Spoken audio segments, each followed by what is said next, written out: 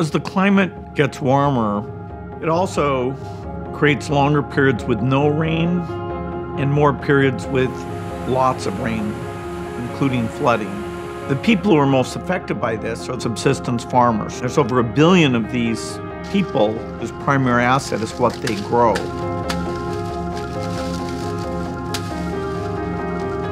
Tunakuanga kama tuko kwa shida. Hiyo ni mahali sisi tunatoa wale daily bread. Na unajua sasa hautafuna.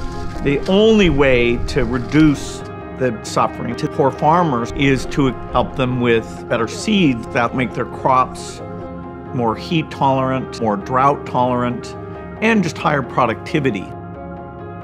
The CGIAR system is a group of global research facilities helping to improve all the different crops with a big focus on the crops that help the poorest. One of the leading CGIAR research centers is CIMMYT, the International Maize and Wheat Improvement Center. They're working on improvements to maize that are more productive, that are resistant to drought and diseases. It's a leading example of the amazing work the CGIAR system does to help smallholder farmers. So our idea is to breed new varieties that respond to climate change. That means the varieties are coping with drought, coping with heat stress, and also the diseases and pests that come with climate change.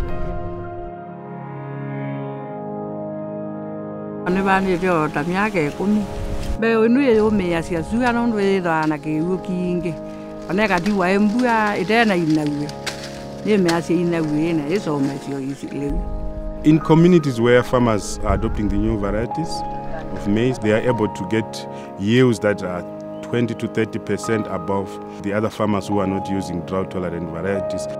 Improving the productivity in a crop like maize in sub-Saharan Africa has a cascading effect in terms of eating. Have a more balanced and healthy diet and send their children to the schools. In the face of climate change, a lot of the discussion is about reducing greenhouse gas emissions. But the thing that's not gotten its share of attention is helping the poorest who did not emit these greenhouse gases. For poor country farmers, the CG system is the only hope we have. We owe it to help them make much improved seed that can save millions of lives.